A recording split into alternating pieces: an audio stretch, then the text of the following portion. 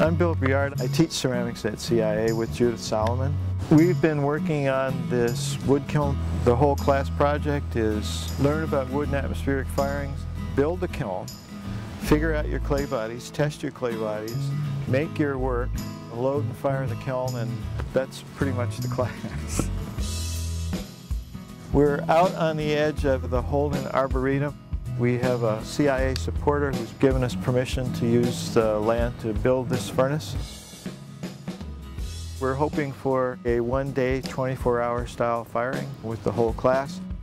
We hope to use this kiln as a resource for not only the ceramics majors, but anybody at CIA that wants to make use of it. We're going to do something called tumble stacking.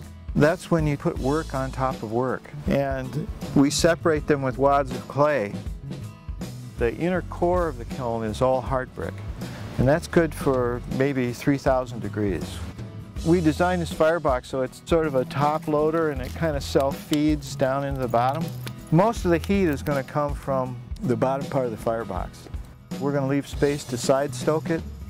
When you put the wood in, you have to heat the wood up to get it to ignition temperature.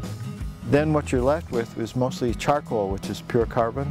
Those logs are going to break up and they're going to fall down here. It's going to suck it right through the kiln. It's going to give us a much ashier, better result than having a big firebox down here, which is the traditional design.